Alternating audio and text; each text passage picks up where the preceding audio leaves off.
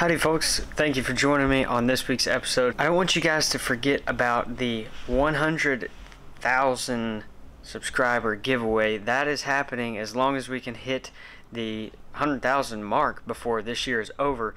What the giveaway is going to be, and what one of you will win, is an all expenses paid trip to the Real McCoy Ranch for an exotic of your choice. 2 nights, 3 days. It's going to be a really awesome experience and a really huge giveaway for reaching that threshold, for reaching that mark. I'm thinking about doing another giveaway at 75,000. I just haven't quite put the mark on what it's going to be just yet. Really not sure. You guys want to make sure that you're subscribed to the channel. Here in some up and coming videos, I'm going to go over a couple of the requirements. It's not going to be anything crazy, but I'm going to go over a couple of the requirements that will get you entered in to win, or get you entered in for the opportunity to win this hunt, and it's really going to be amazing. Before we go too much further, I do want to give you guys the verse of the day. It comes from Philippians 2 verse 7. It says, "Instead he gave up his divine privileges," talking about Jesus. "He took the humble position of a slave and was born as a human being. When he appeared in human form, he humbled himself in obedience to God and died a criminal's death on a cross." And this verse reminds me of a verse in Romans. It comes from chapter 5 verse 8, and it says, "But God demonstrates his own love for us in this: while we were still sinners, Christ died for us." Christ's death on the cross is the greatest and the best gift that we have ever received and ever been given, and I hope that you will dig into the scripture and you will be able to see and read more about why that's such an amazing gift, one that we will never ever be able to repay in any way, form, or fashion. We're completely undeserving, yet he died for us to give us a way to spend eternity in heaven with our Lord and Savior. That's pretty incredible, and I want you guys to dig in the scripture and think about that, pray on that, be thankful for that. It's pretty amazing that we have the Savior that we do. Moving forward, this was a super fun weekend with some great people at the Real McCoy Ranch. And if you guys want to hunt here with me as your personal guide and cameraman, all the information will be down in the description below. We had an awesome time with John and his wife and his brother and his wife. We had a total of 4 this weekend, and even though it was pretty warm and green, we did stinking awesome. An axis buck, a very nice axis buck, and a very nice black buck hit the ground this weekend. But we're going to start off this short little 2 video series, I guess you can call it, from a weekend at the Real McCoy with a couple of pig hunts from Mr. John himself. We had a very eventful Friday evening, to say the very least. We hopped in the stand first thing about 5:30, and it wasn't 10-15 minutes into the hunt we already had a pig on the ground. I'll let you guys check it out.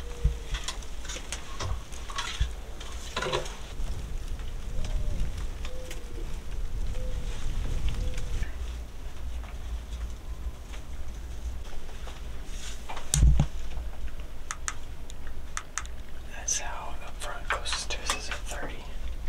The GoPro's not on her. Are you ready? Yep, I'm good.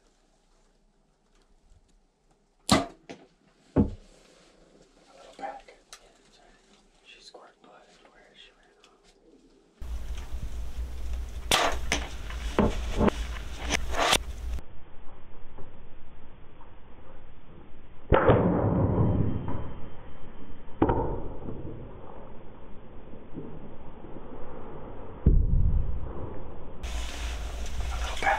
We did a quick little recovery. I just filmed a little bit of the blood trail. I don't remember what broadheads he was using, but there was a huge, like, it looked like probably 1 3/4 cut fixed head, maybe 2-inch cut fixed head. That arrow, I don't know if it was because of the wind, because the wind was blowing probably 20 miles an hour. I don't know if it was just the wind or maybe the way that he was kind of at an awkward position in the chair, being in a little bit different of a position, if that's what caused that arrow to torque just a little bit. But that broadhead having such a big cutting diameter really gave us some forgiveness and saved us there. That pig, the one that you guys just saw, it ran about probably 60-70 yards at the most. was pretty bang bang instant done, and it was really warm that afternoon. That's why we jumped out of the blind and went and did a quick recovery. Leaving from there, we still had about 25-30 minutes of daylight left, so we went and got in a different stand up at a tree stand in an oak tree that runs along the creek bottom on the ranch. It's got a feeder.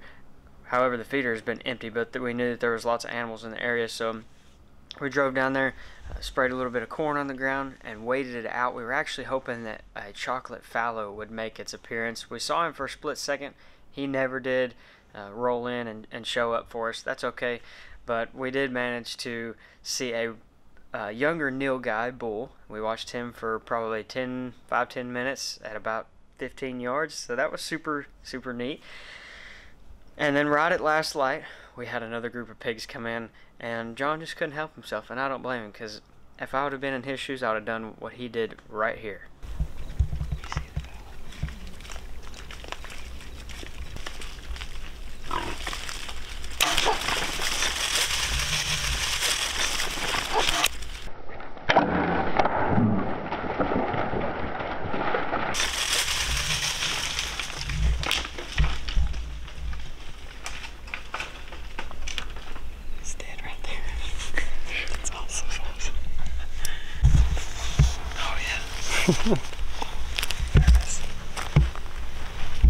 Absolutely smoked it. Oh, look at this up here. Just a steady trail you can follow.